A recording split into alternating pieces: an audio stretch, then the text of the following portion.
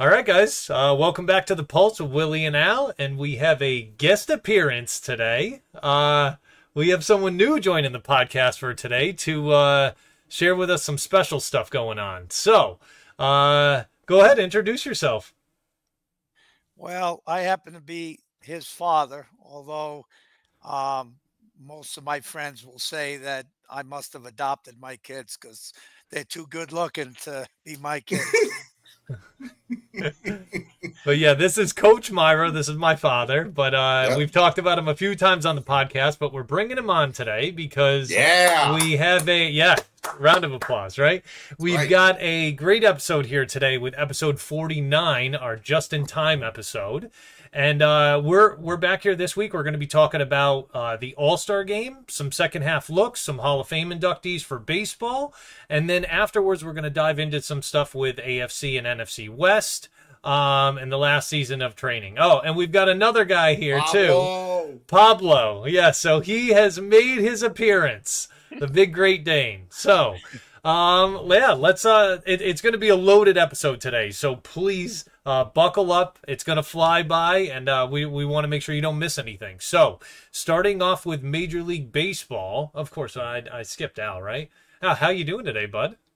Pretty good. It's my last day before a little mini vacay. Yeah. I get to see one Shane Meyer tomorrow. Going to Rhode Island for the weekend. Yeah. Woo. It's going to be a great Really time. excited. Really excited for that as well. So, plus, get to give my parents a break. Right, so starting off with Major League Baseball, we got the Hall of Fame inductions, and Jim Leland was one of them, Adrian Beltre, Todd Helton, and Joe Mauer.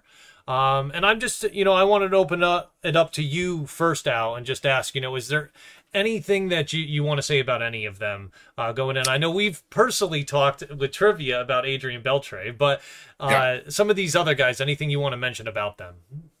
Jim Leland, the last guy I think to smoke cigarettes in the dugout, way past when you're supposed to. You sure it Great, was that cigarettes? alone. You Yeah. sure? I think he Yeah, had just- some happy weed. I think he might have as well. But also, Beltre, really great third baseman. He played 1 year for the Red Sox in 2010, and I think about that year fondly just because he hit so many out of Fenway, which is bananas. Helton, career Colorado player. It's nice to see that the guys from the Rockies in the mid 90s or 2000s getting their recognition, even though they played in Colorado where the air's thinner. And then Joe Mauer, just hometown kid, got drafted by hometown team at number 1 and made good on it. And you don't see that very often. And especially one of the better catchers I've got to watch in my lifetime. Yeah. And just a really good hitter. For a catcher. So okay. And Coach, as you're a lifelong baseball fan, and that's kind of you grew up watching baseball. Well, how do you feel about these 4 being inducted? Are you happy for any of them in particular, or is there one that stands out to you that you really like, or anything you want to share on any 4 of them? Well, I'm happy for all of them. I mean, any time anybody gets inducted, I'm happy for them because it's something, it's an accomplishment, and people will debate whether they should be in or whether they shouldn't be in. And for me, more importantly, is thinking about Jim Leland because he managed the team that I follow. And, they give him a hard time because he didn't win any championships. Tigers could have won a couple championships in the years. I mean, I still say they were the best team in baseball in 2013. But as you see year after year, the best team doesn't always win. For whatever reason, there is a thing that changes a series, a game, or whatever. It was exciting to watch Tigers baseball. And in 2006, they were too young. They had a week off. They were riding high. They took a week off, and the Cardinals really were not better than the Tigers. But you know what? They won the World Series. So that's it. Tigers didn't win it. But I was happy for all of them. Okay. Yeah, that 2013 Tigers team, I think about that team a lot because that team is loaded. And we just caught lightning in a bottle that year. And I think sometimes when winning a championship, it's a lot of hard work, but there is a little bit of luck involved. Just a little bit. And Ortiz doesn't hit that home, I think that series looks a lot different. And I think that you guys easily beat the Cardinals in 13. Like, you guys were a buzzsaw that year. Yeah, it's the one thing that I will say that hurt the Tigers in a number of those years, that Dombrowski never got that shutdown relief pitcher. After we had Zamaya, who was a shutdown guy, but he got hurt. After that, it was like, we didn't have Willie Hernandez was not walking in that door. No. And so it was difficult. So yeah. Oh, well. Well, I'm definitely excited to see some of them. Like Todd Helton, I probably remember the most out of these guys. Like Jim Leland, obviously, we grew up talking about him. But Todd Helton, just I think about guys that played for Colorado. And I don't know, there was a lot of good players through those years. Kind of shocked that he was the first one to get in, but maybe some of the others don't have the numbers to be able to do that. Or to be able to beat him in there, but happy for all four of them, and it's kind of a neat thing, every year. Is it the same thing in baseball? 5 years you got to be retired before you can be considered? Okay, all right. Yeah. So yeah, there's going to be a lot of. I think that's the crazy thing, growing up and realizing how many great players there are in the league, and then out of those great players, only a few of them end up making it to the Hall of Fame. So it's. I don't know. I was very fortunate some of my guys made it, and very happy for that. But we'll see who ends up making it next year. Well, next year's Ichiro. Ichiro. I want to throw one plug in. I think, and it's a shame that he's not in. Lou Whitaker. He should be in. Mm-hmm. I mean, I'm hoping he gets in. Sometimes they vote him in and stuff. I guess he's had too many years out and stuff, but. He's just. I'm hoping as a Tiger that he gets it. But anyway. His numbers are comparable to a lot of guys that are already in the Hall of Fame, and it's a shame because him and Trammell were the reasons that '84 Tigers team won it all. Yeah. So. Yeah. Well, up next we've got Home Run Derby, which is kind of interesting, a little bit different this year. And I just wanted to ask you, Al, like what your thoughts were on it. Like, were you excited to watch it? Because I know. Football's my main thing that I like watching. I still have a deep appreciation for baseball, but I feel like even as they're talking in football about moving the Pro Bowl game to like during the season, kind of like how basketball does that, it doesn't excite me for that. And I'm wondering, like, with the changes that they've made to try to make it more attractive, if you think Home Run Derby or the All-Star game is something that you really enjoy watching now. I have always had a real fondness for the All-Star, the break. I've always loved the game itself. And I've loved the Home Run Derby for as long as I can remember.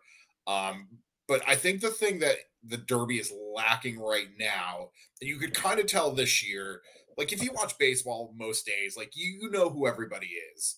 But I am pretty convinced 90% of people could not pick Teoscar Hernandez out of a lineup. I don't think they could. I don't think I could. I don't think they could. Or I don't think anybody had heard of him until the Home Run Derby. At least a good solid, like the casual fan, I don't think would have known who he was. And I mean, like you had stars in there like Gunnar Henderson, Pete Alonso.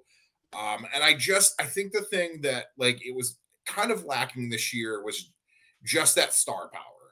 I remember a couple of years ago, like when Shohei decided he was going to be in the Derby, and like that was just such a big deal, and like everybody was like looking forward to that, and it just felt like this year there wasn't a lot to look forward to with that. Like I think to me the only thing I was really rooting for was Pete Alonso to win his third to tie Griffey. Yeah, that was kind of my thing too. Like I'm like, man, if he's coming back, I hope he does. But I felt like there was too many good young bucks that even you see Bobby Witt Jr., like what he was able to do. I mean, it's just, I don't know. It's nice to be able to see that, but I don't know. My father and I talked about it a little bit, and I don't want to speak for you, but just that the All-Star game used to mean a lot when these guys didn't play each other during the season.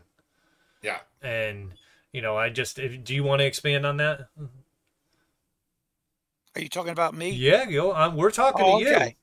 Okay. I want to make sure he's over here singing. He wants to go out. Yeah. But yeah, I've lost.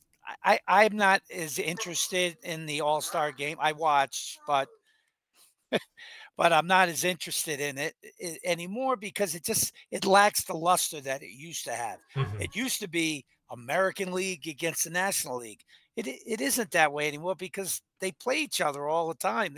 Everybody plays everyone else. I don't care for the interleague play.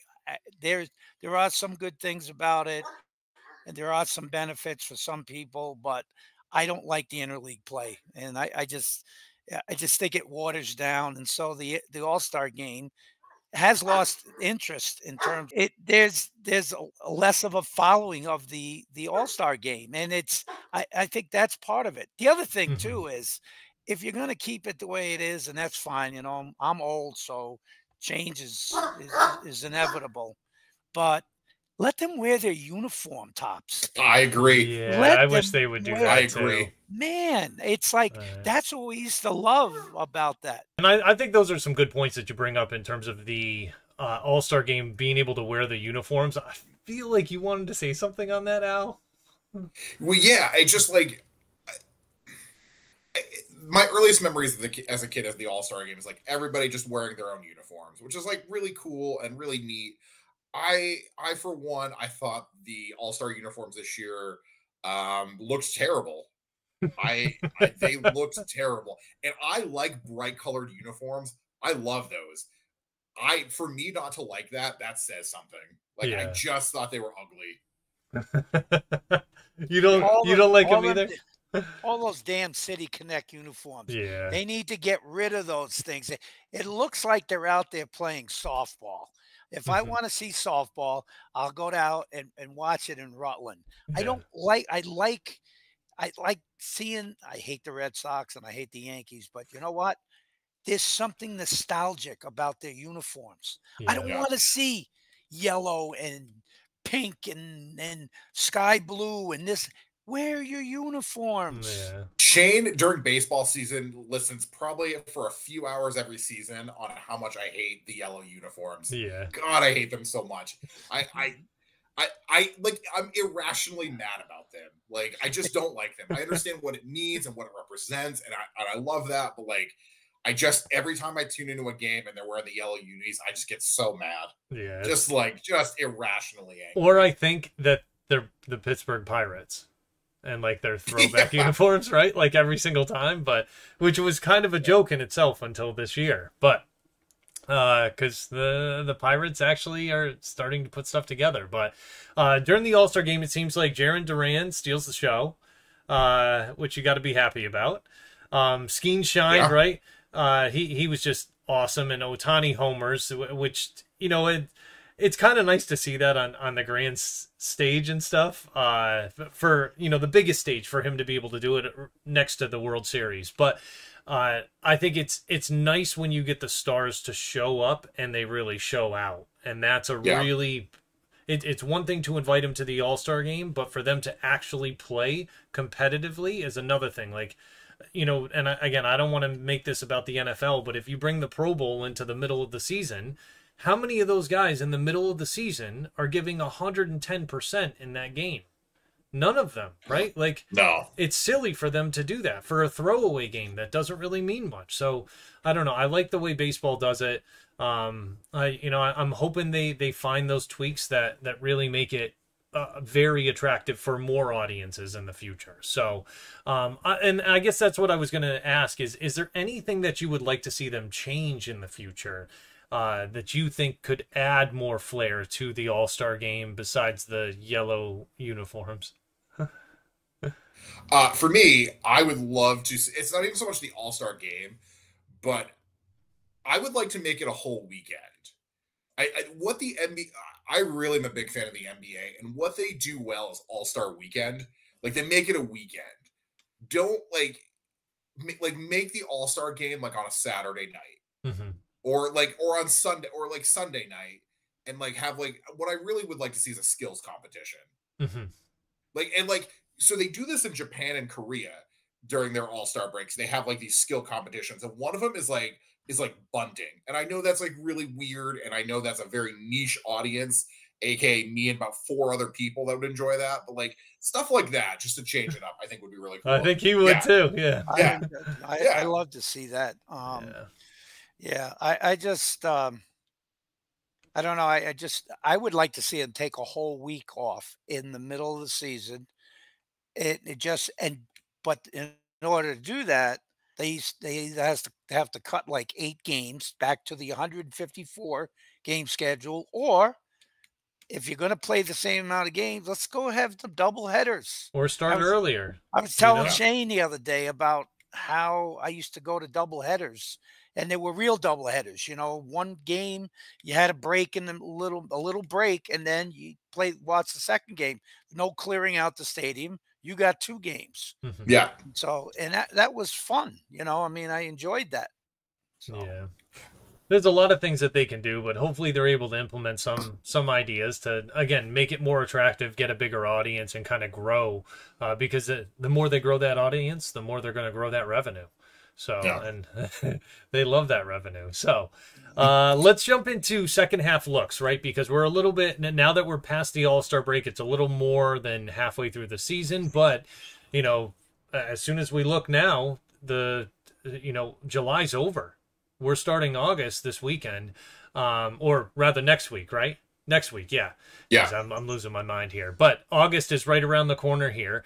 So I was just going to say, let's look at these division leaders that we've got. With Baltimore, the Yankees are right on their heels, and, like, your Red Sox are only a few games back. So just curious, like, your thoughts on Baltimore and what you see happening in this division towards the end here. Do you think your boys can overtake the Yankees?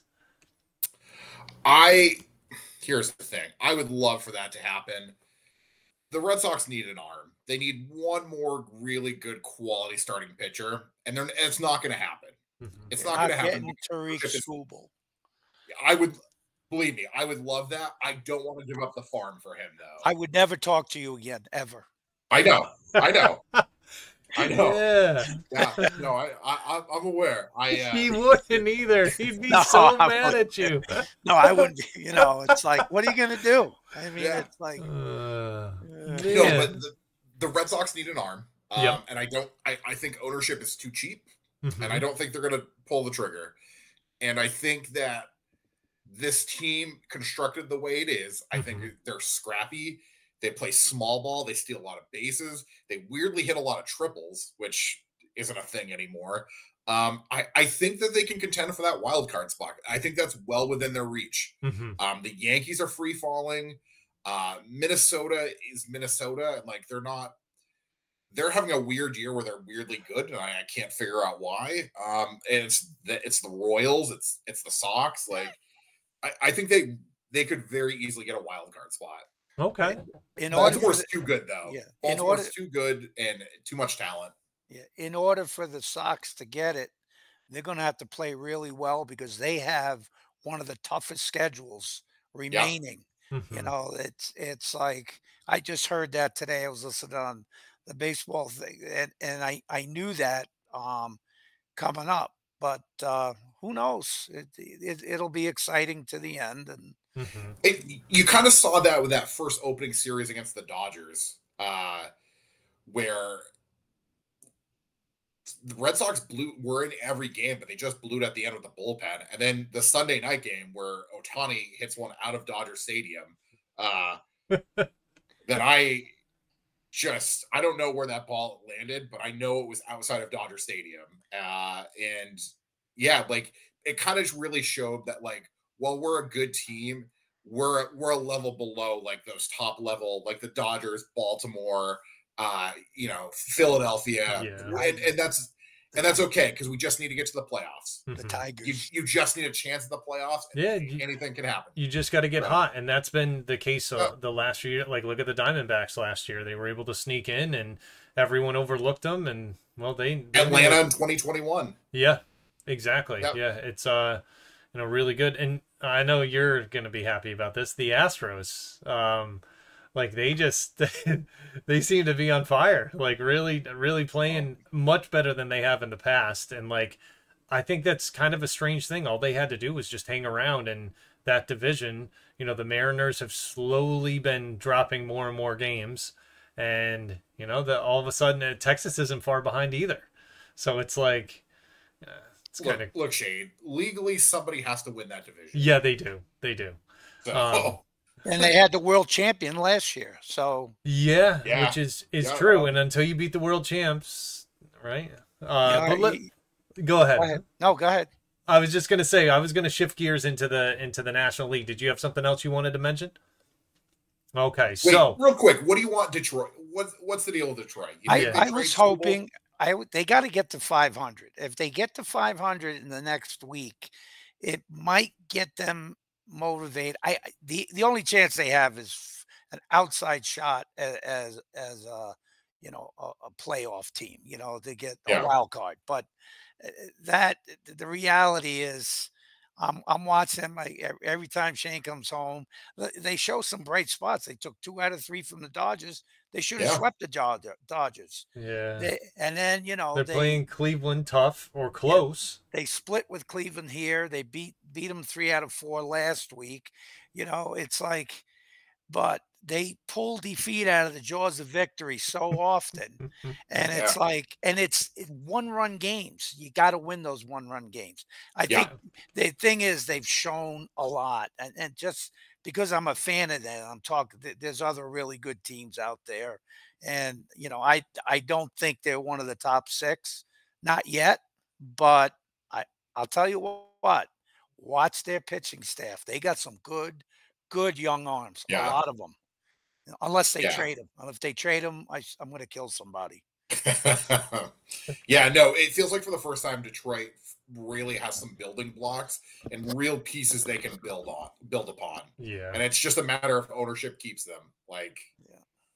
So yeah, that's going to be interesting to see what happens. And you never know when a team starts to gain confidence and gain momentum, they can really take off from there. So, but talk about a team that's had momentum and just kept it this year in the National League, the Phillies, right?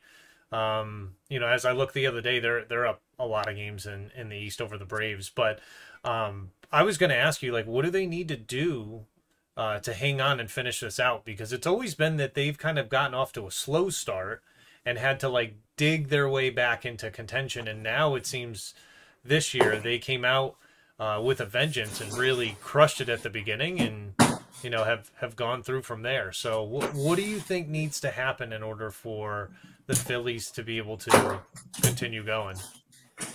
Al, are you getting kidnapped? No. I thought my laptop was plugged in this entire time and it wasn't. So it was getting mad at me that my laptop was going to die soon. Sorry about that. It's plugged in. We're good. No. Honestly, the Phillies can just kind of, like I said, I don't necessarily trust Jose Alvarado as a closer. I don't. The proof's kind of in the pudding with his stats. He has a lot of saves, but it's kind of deceptive because he has an ERA of almost 4.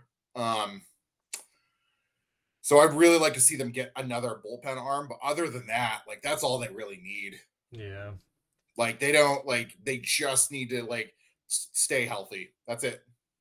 Yeah, the Braves are chugging along. I'm surprised they're still even, I figure they're probably going to win a wild card spot, but I'm looking at it and I'm like, oh man, it's tough to be down your top 2 guys, right? And still be chugging along, but we'll see what ends up happening. But what were you going to say, Coach? Well, the Phillies just got to hope they don't have to play the Oakland Athletics because the Oakland Athletics have their number. Yeah. They got smoked by them last week. Well, that's not quite a smoking. What happened with Colorado there? Oh no! All right. It was that Shane. They got beat. The Phillies got beat 18-3 by Oakland. Okay, you didn't see that. Yeah. So it was 3 touchdowns and a field goal, and the Red Sox were 3 touchdowns. Listen, when I'm going in at the throat for Al, don't tell me halfway through, no, it's not that. It's not worth it. I just want to help you. I want you I'm already committed at that point. Look, I sat and watched them give up 20 yesterday to Colorado. I watched that. Yeah. Wow. You love self-abuse. That's what it is. You love self-abuse. Were you crying? That's the thing with the Red Sox, and it's an unhealthy relationship that I can never seem to get out of. Yeah. And I blame my father. I blame my father for this. And I have to ask you though, a couple of weeks ago when the Tigers played the Dodgers, they were losing 9-4 in the bottom of the ninth. oh Did you see that? It was it was like because I said it was over, and all of a yeah, sudden I look back and I'm going, for a change, they're pulling victory out of the jaws of defeat. Yeah. But it's great. That's the one thing about baseball that's really good. It's there's no time limit. I mean, there is yeah, time now, but you got innings and you gotta score more runs. Everybody gets a chance, and you got to play the game out. So you never know. It's yeah. and I've seen bigger things than that happen. So Yeah. it was fun to see that for a change because we're very Christian like. We like to give then receive. Well, it's funny you mentioned the Dodgers because we got to talk about them, right? Like they have a fairly big lead in the West. Clearly the most talented team in the West too. But what do they have to do to maintain the course and keep things going in the right direction? And then also, Al, I'm going to ask you on top of that, what do they need to do differently this year that they haven't done in the past, besides obviously win a championship? But like, how do you go about doing that? Because it seems like this team just keeps coming up short when they're loaded from top to bottom. And this year it's like, it's like the Cowboy syndrome, right? Super Bowl or bust. They've got to win the World Series this year. So what's going to end up happening with this? Do you think they're going to be able to get it done?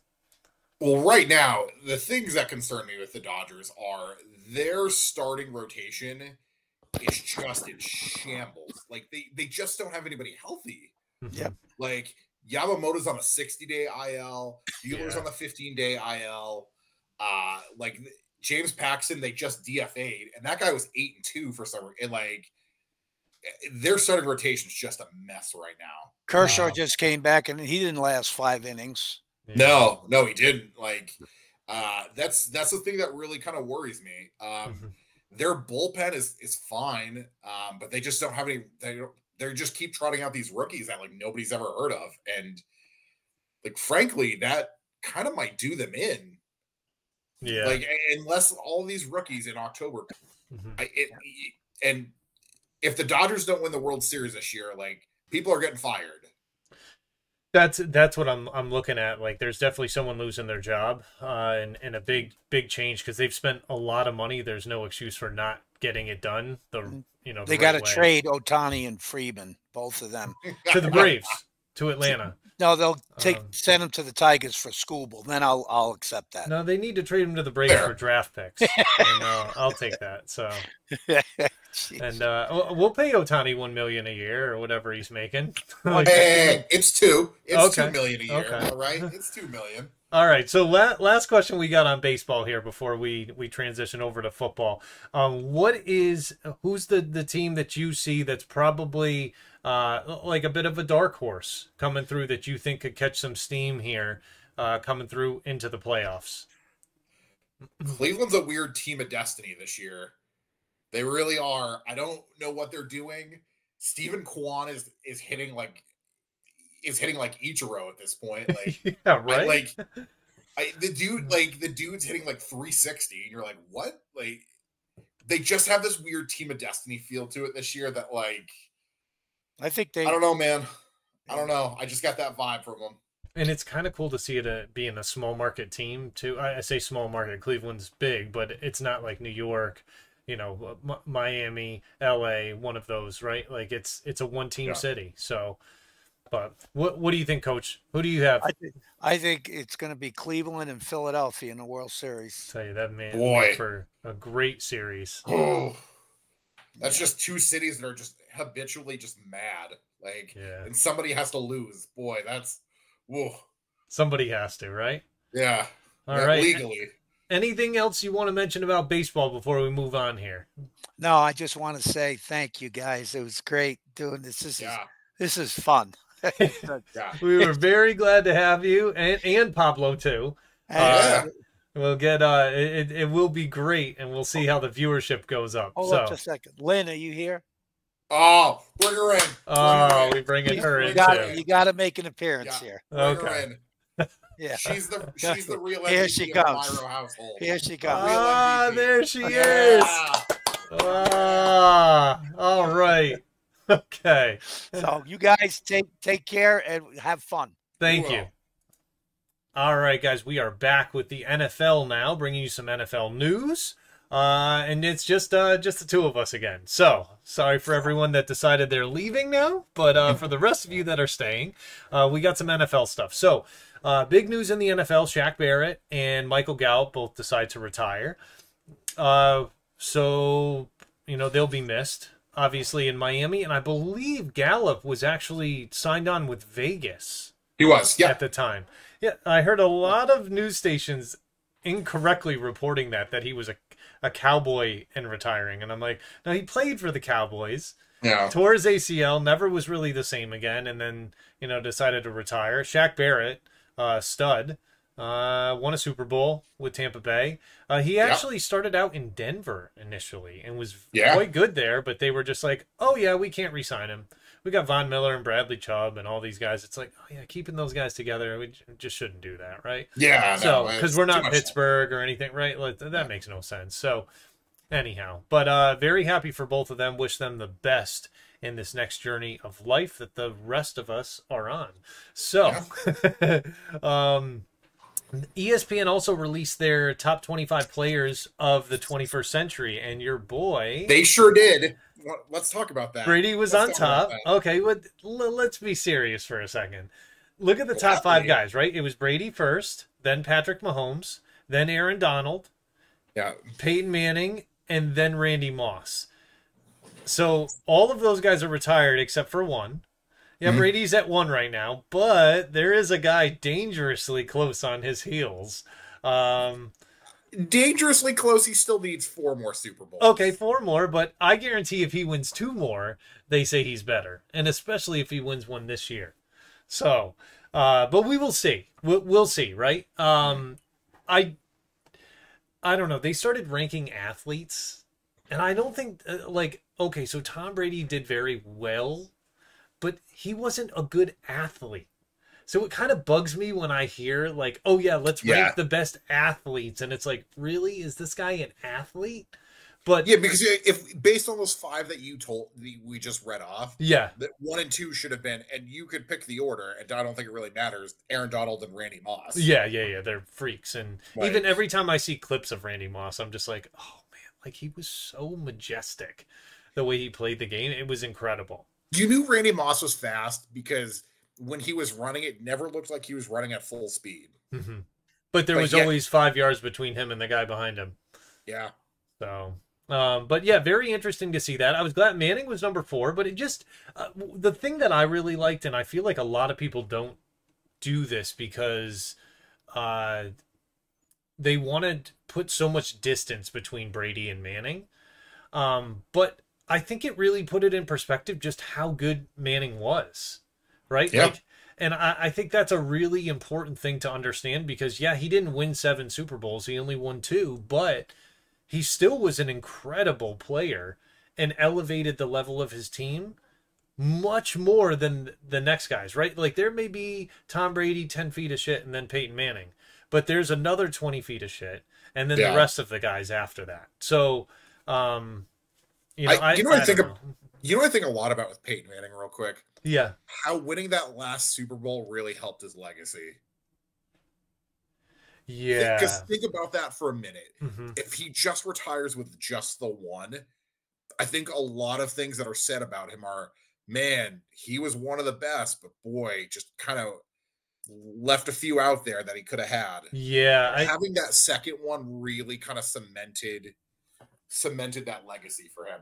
I was so pissed when they won that year because I knew that then you couldn't really say anything bad about Peyton Manning. Well, and the year that I don't even think that was his best year because the best year was when they played the Seahawks and they got crushed in the Super Bowl, and that was really, really tough to watch. Yeah. But I'm pretty sure I'm not the only Peyton fan that also thinks he's got 2 Super Bowls that he won and 2 closet Super Bowls. Because I feel like humor me on what the 2 closet Super Bowls are. Okay, so the 2 closet Super Bowls Humor for those academics out there Yeah. are Eli's Super Bowls that he won. So I feel like he gets credit for that too, even though maybe he shouldn't. But I when I think of Peyton, I think of 4. And that's how I get there. The 2 he won and the 2 Eli won. So it's if Tom Brady had a brother, it's not our fault he didn't have a brother.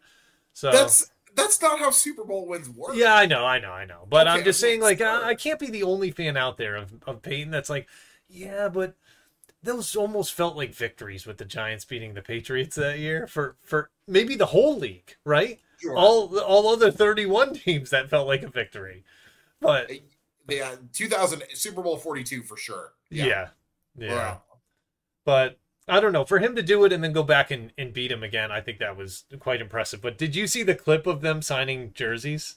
Yeah. I sent that to you. Oh my God. Yeah. So for those that didn't see it, Brady, they asked him if he would sign a Eli Manning jersey. So he signed it and he wrote FU on it or something, right? And sent it over to Eli. And Eli didn't, he's like, well, what do I say back? And he signed it and wrote good game, which it's like a power move. It was Really kind of is. funny. So Really? Well, speaking of power moves, right? Let's segue into this. Belichick, it just got reported that he declined an opportunity to come in, and basically Kyle Shanahan told him, you can do whatever you want in San Francisco. And I just wanted to ask, like, is it a big deal for you? Like, I've mellowed on him a lot. But I mean, I think he'd be an asset to any franchise. It doesn't matter which one. Maybe not New England anymore, but like, he's already done enough there. But do you think, like, would that be something that people would be like, oh my God, he's this, or would he view that as a step back, going from like overseer to understudy? So when I first heard this story, my initial reaction was like, boy, that's kind of like fucked up that he didn't take that job. Like, he gets to coach some really good defensive players. Yeah, could you imagine if he had Nick Bosa? Yeah, like yeah. Savage. Yeah, Savage. but the more that I sat and kind of thought about it, I part of me kind of landed on I think that he actually, now that he's had some time, I think he's content taking the year off. Listen, man. Like, I don't want to be cruel about this, but if you had a new 25-year-old girlfriend, maybe you'd take the year off too. Yeah, So I can't really fault him for that and be like, oh yeah, like bad belly, right? Like, he's been in the league every year since like 1976. Yeah. The dude just is probably tired and wants a year where, like, he can, I don't know, do things in the fall. Yeah, if everything pans out the way we think it's going to, he'll be in Dallas next season. So also, here's the thing, is there's no, like, if next year rolls around, he could still do the San Francisco thing again if he really wants. Yeah, if he really wants to. I'll tell you, that would make for a very dangerous team. That's already very dangerous, right? Yeah. Not to mention, like, think about he's had nothing to do with the offense, but to be around players like Christian McCaffrey and, even someone like Debo Samuel, Kittle, Ayuk, Purdy, like, think about the knowledge he could impart on guys like that haven't gotten it elsewhere, right? I don't know, but a lot of holdouts going on via contracts right now, right? Like, you've got, Hassan Reddick, who maybe he's in Japan still, but Howie Roseman just looking like a G again, right? Trading away a guy, and they're not. Then the Jets can deal with that. Yeah, in the nick of time. Yeah, you got Trent Williams too, which I don't think I'm that concerned about because he's Mr. Roadblock himself. They're gonna get his situation figured out in San Francisco. Guys, they're not letting the best left tackle in the game go without a contract. If he wants money, he's going to get paid, and he's going to be in there blocking for his boy. So I wouldn't worry about him. Ayuk is more of an interesting situation because he's a hold-in. So is Chase, though. You see Jamar Chase was handing out towels to other receivers at camp? Stuff. Yeah. Jamar isn't the biggest G at Cincinnati Bengal camp, though. No. Because Joe Burrow showed up. And now, initially when you said it to me that, like, check out Joe Burrow's haircut, I didn't really know what to expect. And I thought, like, oh, he's just trying to be Slim Shady. Then I sent you the video today on the story of it that there was a kid that wrote to him and said that, like, he had lost his hair because he was going through cancer treatment. And so Joe decided to cut his hair to, like, in solidarity with the kid. Mm-hmm. And then it turns out that the kid was a Ravens fan and, like, didn't have cancer, like, made it all up. So instead, Joe Burrow, Joe Cool, right? Yeah. Dyes his hair blonde, becomes Eminem, 2.0, and, like, just handles his business as such. And I just think, like, the world could use more cool people like that. Can we? I just real quick. I've had some time to think about it ever since you sent that to me. And here's the thing: one, that's incredibly fucked up. Let's just start there. Yeah, I don't even know how to start with that because it's really just it's very classless, and I don't know where a kid gets an idea to do something like that. Two, if you're Joe Burrow, you don't. Like, I just feel like you have the money and the resources to figure out, like, if this is true or not before you just go and shave your head all willy-nilly. Like, that just seems like something you could have verified first. Yeah. Before you did it. He's still cool, though. Yeah. Still he cool. is, but, like, maybe there's a lesson learned in this and, like, hey, maybe we just kind of dig around real quick to make sure this is really true. Like, you would think, right? But it just shows him wearing his heart on his sleeve, trying to be a guy, right? Like, and help kids out. He hears about a kid in need. He's going to try to help him, right? Ravens really trying to inherit all that bad karma this year, huh? Yeah, they're really trying to soak it up. Which, imagine Burrow goes off and throws like 7 touchdowns. Remember that game opening? I hope he does. Opening day, like, what was it? A few years ago, Manning ended up throwing 7 touchdowns against the Ravens. It was awesome. Such a great night. And literally unbelievable watching it happen live. But let's dive into the NFL that we've got here because we've got the last breakdowns, AFC West and NFC West. So we're going to kind of fly through these a little bit. Chargers finished at 5-12 last year, which was good enough for 4th in the division. Just not a great year for them at all. Injuries really took their toll. But and this is kind of a somber moment because Al's favorite coach in any sport was fired, and I think it sent you into like a depression spiral. You like started calling his name walking around the house, and like I did. Yeah. So Brandon Staley, he was fired. Yeah. Justin Herbert played hurt, which he's like a tough SOB, right? Keenan Allen had a great year, but he, then kind of got hurt at the end. But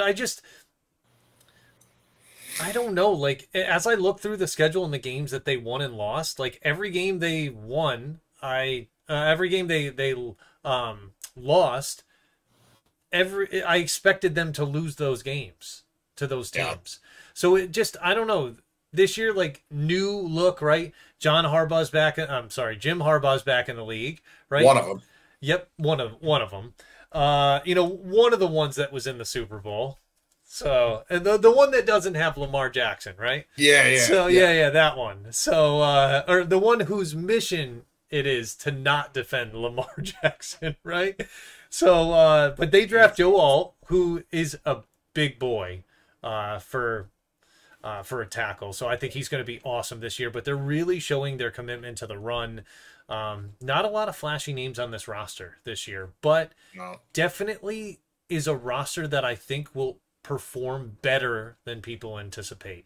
And I think a lot of that comes with the culture change with Jim Harbaugh there. So let me just ask real quick, what are your thoughts on this team?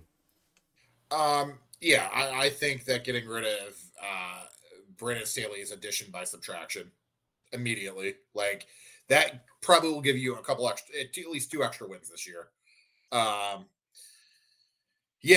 think that this team, I think they're going to play a lot of gritty smash mouth football, and I think you're going to see a lot of games with them that end in like 17-14, 20-17. Like, you're just going to see a lot of that. Yeah. And I would like to see Herbert stay healthy, because Herbert's starting to develop the rap that, like, he's kind of a guy that, like, plays through a lot of injuries and gets hurt. Mm-hmm. And, like, I would just like to see him be healthy for a year. And Yeah, because when he was healthy, he was putting up, like, Mahomes-esque numbers. Yeah. Right? Like, he's a stud. Like, that kid knows how to sling it, and he could make every throw on the field. But I just feel like the same way of what you were saying, right? If he doesn't shake this injury bug type thing, we could be looking at a guy that injuries kind of follow him around, and we're never going to get to see that. He's going to get lost in the shuffle behind all the other quarterbacks that are rising up now. It's like, if he's not careful, he's going to be this generation's Phil Rivers, who ironically also played for the Chargers. Yeah, I know. All right, well, moving on, we had the Broncos, right? Finished at 8-9. That was third in the division. I think it's safe to say the Russell Wilson, Sean Payton experiment did not work out. Not working as intended, right? But I do have to say that, like, I don't think Russell played awful last year. I know a lot of people think he did, but I encourage you to go back and actually watch some of the snaps some of the throws he was making, watch that Houston game. Now, like, I don't know. I feel like the Broncos were really bad last year initially, right? But I went back and started looking at this. Like, we remember when Miami dropped a 70 burger on them. It was ugly, and everyone was like, "Oh, clearly this is the worst team in the league." Right? Like, worst team in the league hands down right here. But listen to the games that they won in a row last year. I just want to mention that these games they won in a row. Yep. Green Bay, Kansas City, Buffalo, Minnesota, Cleveland.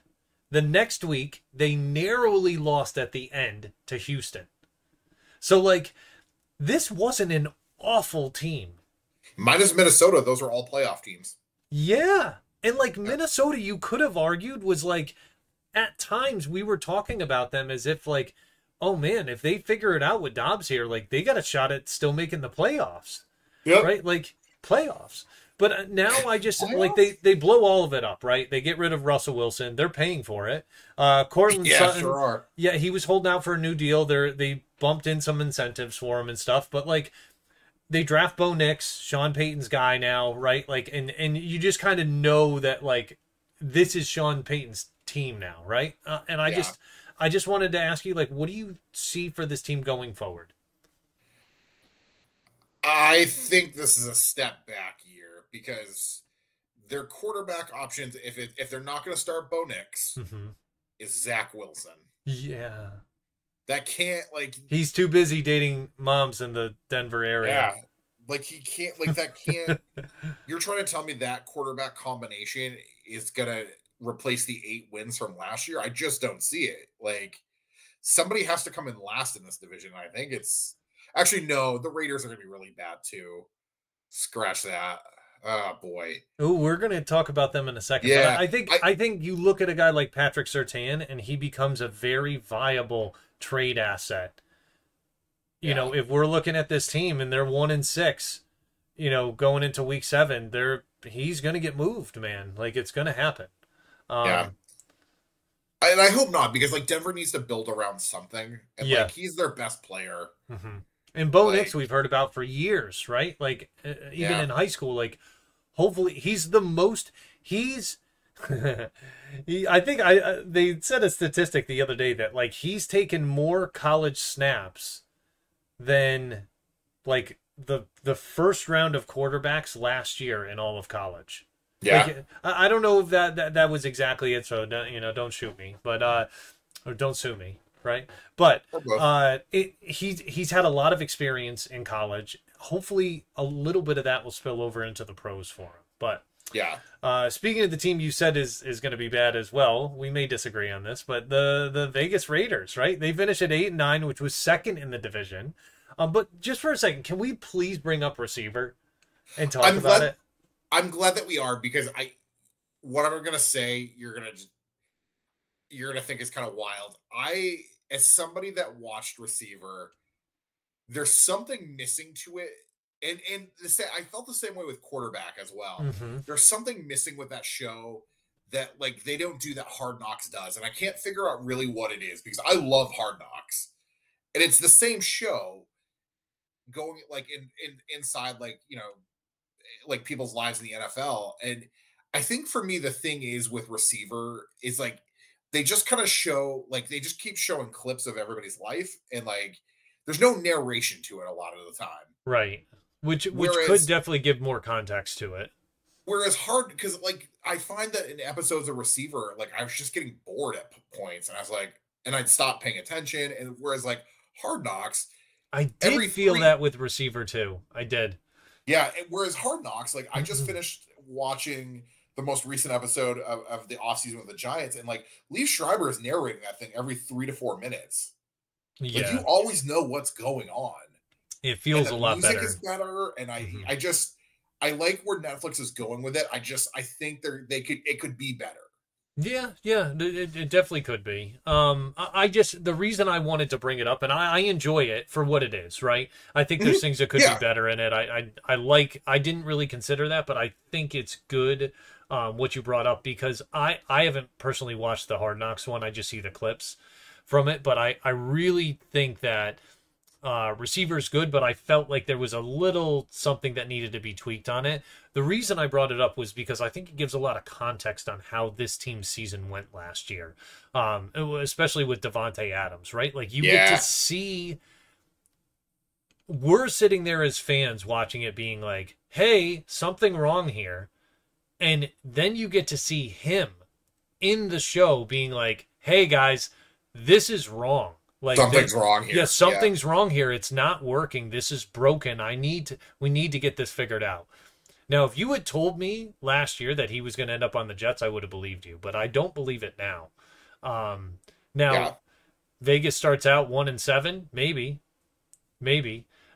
he could, but they've openly said, like he's openly come out and said, I love Antonio Pierce. I love what he brings to this team. Antonio Pierce lets him know that he's a big part of the team, which he knows that anyways. But I also like seeing the other guys in the show, like Austin Hooper coming up to him and saying like, dude, we know how good you are. You keep being the leader that we know you're capable of being. Keep doing your thing. We know, like, there's nothing you can do about the missed throws, like bad throws that end up in picks. Like, and it's just frustrating for him because he was playing with one of the best quarterbacks ever and then goes into this situation. But this team, Josh McDaniels gets fired. Obviously, Pierce takes over. Crosby and Devontae, they seem to not only be leaders on the team, but very much behind him. The team didn't have a dramatic resurgence after Pierce took over, but they played marginally better. And I really think as well that the players believed in him more than they believed in McDaniels.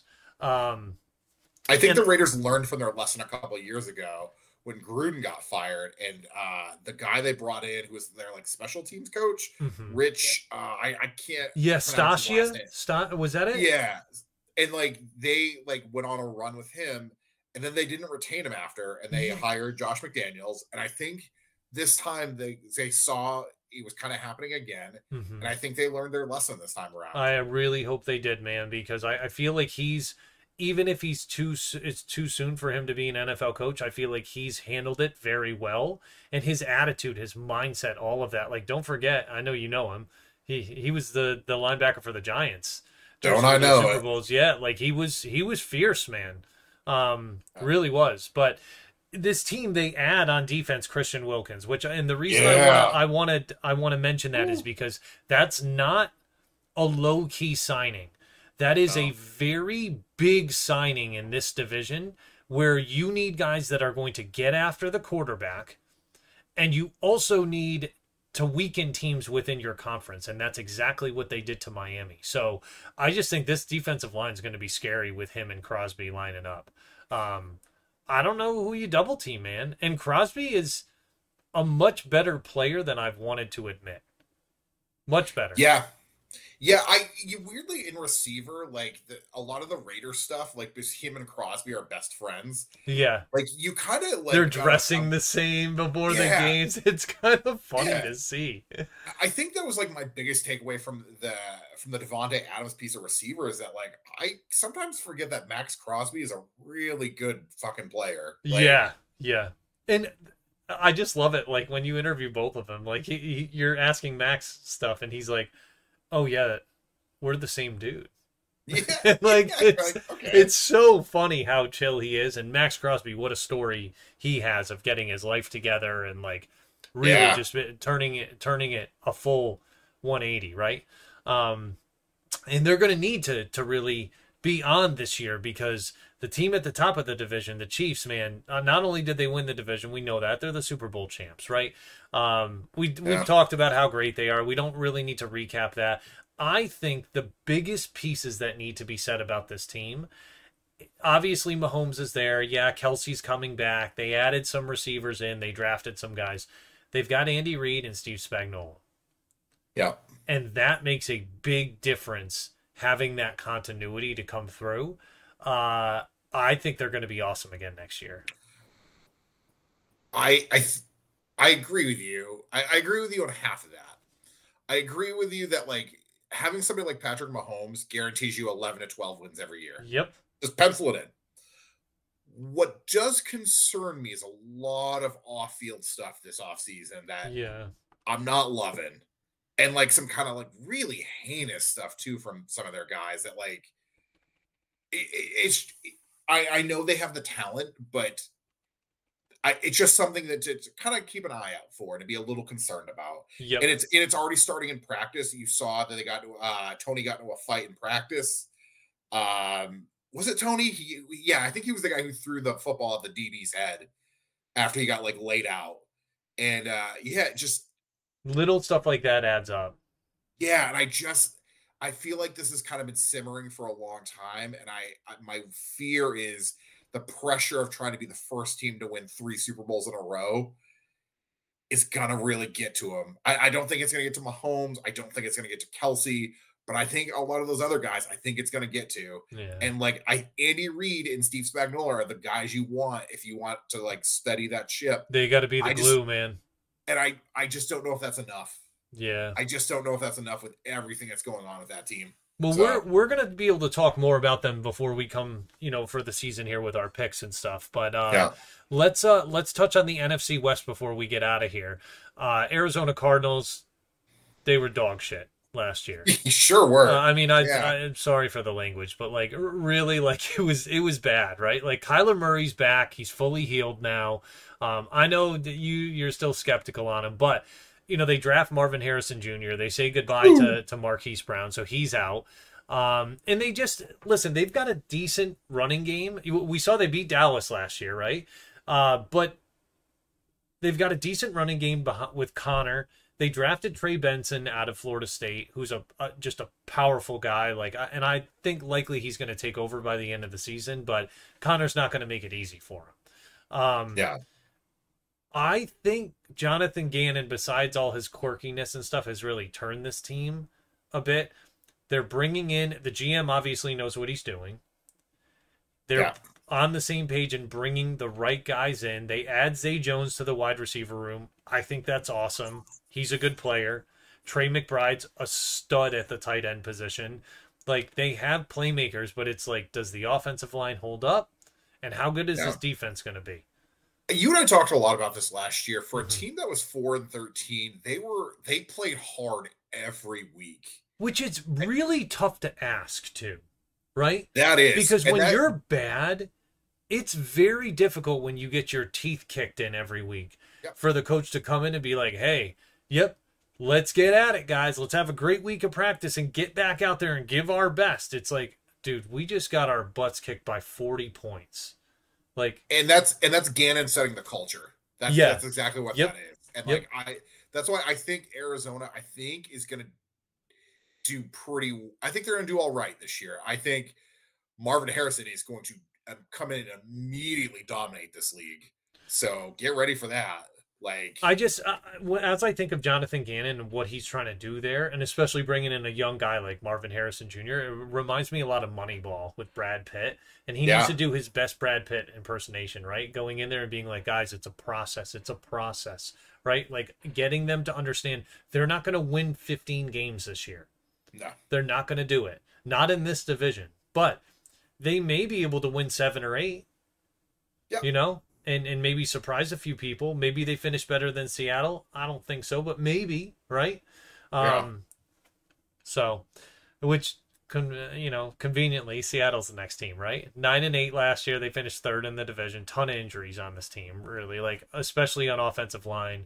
Also seemed like some underutilization of JSN. I don't know why you draft a guy if you're not going to use him at all. I agree.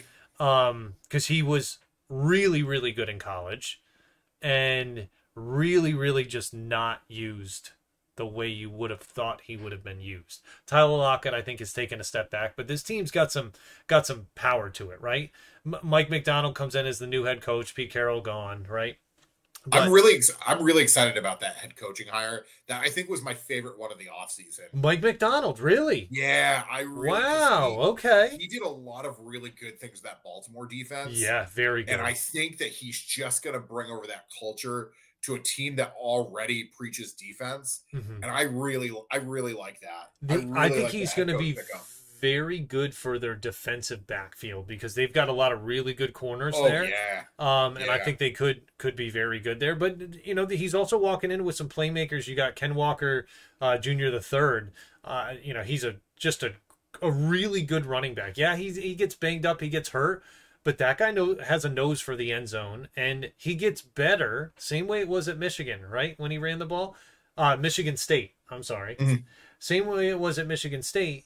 The more carries he gets, the better he gets. He's kind of like that Derrick Henry-esque type guy. Not like a Tony Pollard and stuff where, 13 carries is the sweet spot. This guy, give me 30 and I'll get you some production. And plus you got DK Metcalf, who's the biggest human being I know that runs the fastest and catches an oval-shaped ball that way that I know. I don't understand how when there's a DB lining up against Metcalf and they're like, if that were me, I'd be like, you know what? This game isn't for me anymore. Well, but they want to fight him, dude. You see Marshawn Lattimore go at him and grab his face mask, and he's just looking at him like, "Go ahead, yeah. Try to throw me around like a rag doll." Yeah, Lattimore's nuts. Yeah, like, but DK is dude, and he even talked about his diet and stuff. He's ripped, unlike many. Yeah. There's very few people that are built that way, and he's like, "Oh yeah, I eat like 2-3 bags of candy a day." Yeah, I never understand when people actually tackle him. I'm like, oh, I wonder how much strength that requires because it seems like that's a lot. Yeah, if you can catch him. Yeah. And he gets a lot of red zone targets too. So I think this team takes a step forward this year, but someone's got to take a step back, and that's the hard part of figuring out. Maybe first year in the team, it's going to take a little bit, right? Well, I think too a lot of this hinges on Geno this year. I knew you were going to bring him up. It does. But he played well the year before. He actually led the league in completion percentage. So he's not bad. He just needs to make good decisions, right? He came back down to earth last year, and I think that definitely cost him in a couple of games. And if Seattle wants to get back to the playoffs, Geno has to go back to the way he played in 2022. Well, part of it wasn't his fault, right? They're playing musical chairs on the offensive line with everyone that was hurt. So and Geno got hurt too. Yeah, and don't forget 2 years ago, they had the tackles that they drafted were both first-round guys. I'm pretty sure, first and second round. And those are their bookends. So, I don't know. We'll see. But then you've got the Rams, right? The Rams finished at 10-7, second in the division. They lost to Detroit in Detroit. Homecoming for Matt Stafford and stuff. But really, the main story of the year was Cooper Kupp's hamstring and the emergence of, I wrote emergency autocorrect. I saw that. And I was like, I'm leaving it in there. So, emergence of Puka Nacua, who just, he was fantastic to watch last year. He really was I don't know how someone could dislike this guy. He's a freak, man.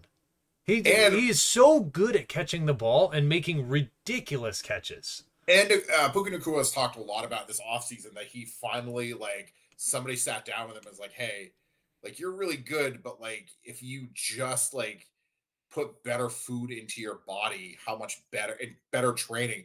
And he Yeah. has spent this offseason training with Cooper Kupp. Yeah. And I think you're going to really see the results of that this year. So Cooper Kupp, interesting story about him is like he used to try to get into lifting competitions with Aaron Donald. And why? Well, because he's that strong. Like he was able to compete on certain things with him. Now, probably not squatting the same, right? No. But like even Aaron Donald came out and was like, yo, this guy's a dog. Like he is super strong, very fit, and he's not afraid of competition. So like, I don't know. I think Cooper Kupp's going to have a great bounce back year this year. And I think Puka Nacua is going to have a great year as well.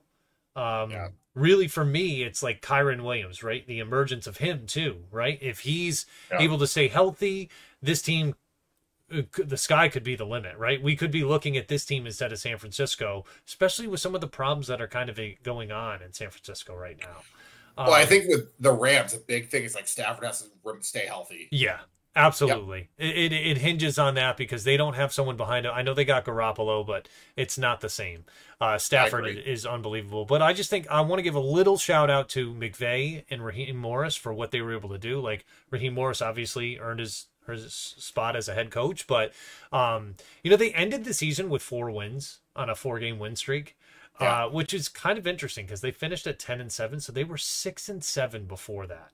So they needed every one of those wins to get to the playoffs. Yeah, so the last month of the season, they really turned it on. It just, I don't know, kind of crazy. Obviously, Aaron Donald retires. You got your top cornerback, right? Darian Kendrick that just went down today. They fear it's probably a torn ACL, which it's really a rough way to start training camp because this is a kid that was on the rise. But this is a team that I think is still going to give headaches to San Francisco in this division. I really believe it. So then we've got, right, San Francisco 49ers, right? 12-5, first in the division, obviously, but first in the conference too, but lost in the Super Bowl. So the same question that existed last year is going to exist this year. Can Purdy do it?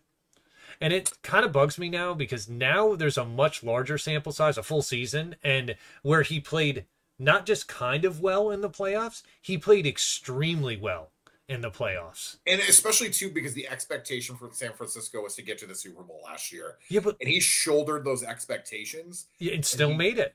Yep. And, like, you look at the comeback that he led into that game against Detroit. Yeah. I mean, I couldn't be happier for the guy. No matter what success comes his way, I won't ever look bad on him because I just feel like he deserves every good thing that comes his way. Well, also too, that Green Bay game the week before, he led them back from a comeback on that as well. Like that's right. He's, for me, that's not a question anymore. Well, with Purdy. Don't forget too. Yeah, me neither.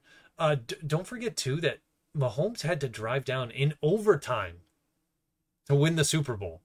Yep. So it's like, I don't know. The people that are still questioning him, it just kind of bugs me. Like, yeah. The things that do worry me with this team is some of the things we talked about with the Chiefs earlier. There just seems to be a lot of off the field noise and a lot of players just not happy right now. And I feel like you can have one guy that's not happy, but when you start having multiple guys that aren't happy for money reasons, that I think throws off the chemistry. And definitely that worries me a little bit. I think Trent Williams, they're going to figure that out because he's Trent Williams and you don't have a better option. And him and Debo lead the team out with the big speaker. Like you need him there. Yeah. So Ayuk is more of that worries me a little more. And because Ayuk would be a 1 on any other team. He just plays for the 49ers. On quite a few other teams. I would say probably 20 other teams he'd be a 1. But there's a good, maybe more than 20. But I don't know. There's at least 10 receivers in the league that I like better than him being a number 1. But his metrics last year were off the chart. Yeah. Yeah. He's very efficient. And that's kind of what happens when you get to play with Debo and George Kittle. Like that's... And and